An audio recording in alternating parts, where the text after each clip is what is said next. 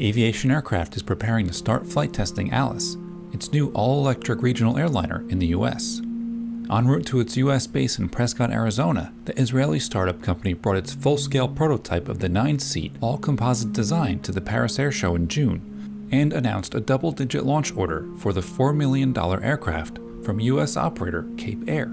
Eviation expects the path to FAA Part 23 type certification to take between 24 and 30 months after Alice achieves its first flight before the end of 2019, allowing for entry into service by the end of 2022. It is said to be the first Part 23 all-electric aircraft and the first with full fly-by-wire controls. The manufacturer, which says it is fully funded through the start of series production, believes that Alice will clearly establish the business case for using electrically powered aircraft for commercial flights. The speed is 240 knots at 10,000 feet. The plane is going to be certified first as an unpressurized cabin, but the plane is built for pressurization. So we expect about a year after the TC to have an STC for the pressurized version. Pressurized version will go all the way up to 32,000 feet, and at 30,000 we're at 265 knots. So it's a fairly fast aircraft. I would say turboprop performance, but the cost of operations is really the key selling point here. The Alice is about $200 a flight hour in direct operating cost. That includes everything, the battery reserve, energy, whatever consumables you have, the prop reserve, the works. Compared to a turboprop, that's not even 20% of the cost of an hour. Compared to the older, slower pistons, we're still at roughly half or 40% the cost. It's really a paradigm shift in the way we do the math, in the way these things have their economical viability analyzed.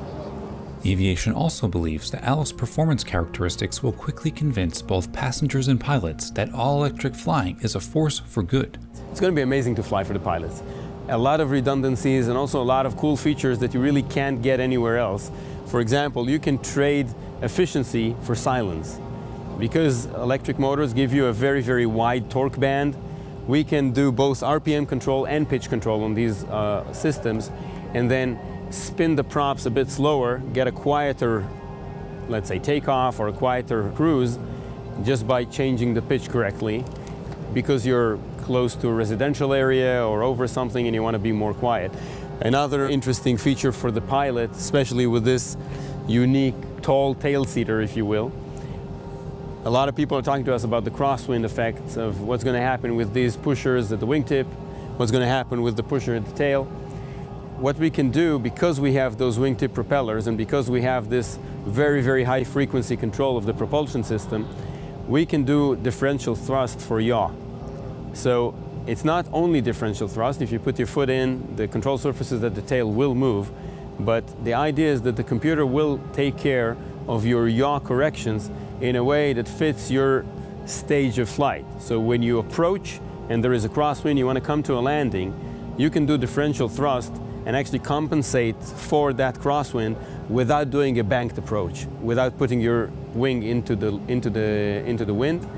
This is a very, very different way to fly a plane. It feels better for the pilot. It definitely feels better for the passenger that doesn't need to do all sorts of roller coaster maneuvers. And this was really in the heart of what we were trying to design. This plane was built for a smoother, crisper ride for the passenger. Several leading aerospace suppliers are involved in the groundbreaking program, including Honeywell, which is providing the fly-by-wire flight controls, and Bendix King with its AeroView avionics suite. The first Alice prototype is powered by 3 260-kilowatt Siemens electric motors fitted with Hartzell variable pitch propellers, one on each wingtip and one fitted to the tail. Magnix is offering an alternative motor system for the aircraft. Italy's Magnaghi Aeronautica has provided the landing gear, and France's Carbomon Group produced the lightweight composite airframe.